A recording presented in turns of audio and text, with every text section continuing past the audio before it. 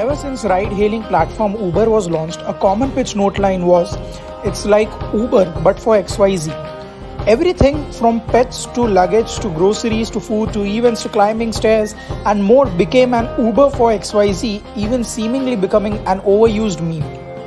But unfortunately, since its inception in 2009, Uber never seemed to be profitable until now.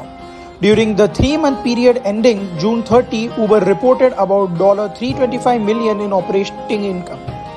This marks the first time Uber has achieved profitability since it went public. The company's quarterly free cash flow also hit a record high at $1.1 billion.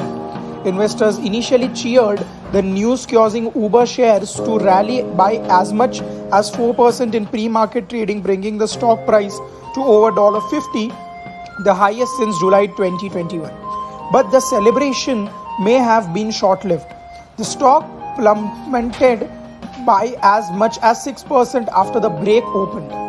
This was said to be worst day for Uber stock since October 2022. Additionally, in its year-over-year revenue growth of 14% was the weakest since Q1 2021. Nonetheless, Uber's record profit was seen as its ability to efficiently manage its business and achieve positive results.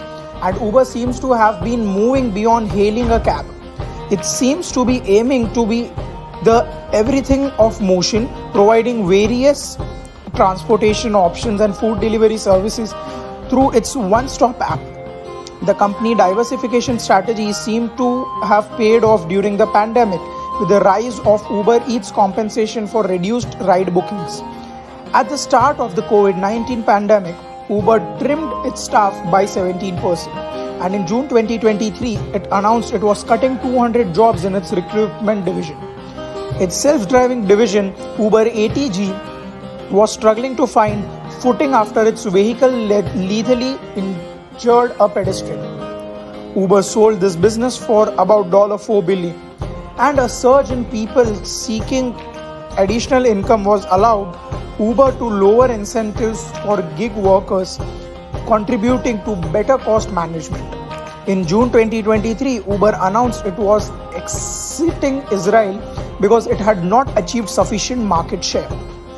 It had also stopped its food delivery since in Italy because it did not see it as an opportunity for sustainable growth.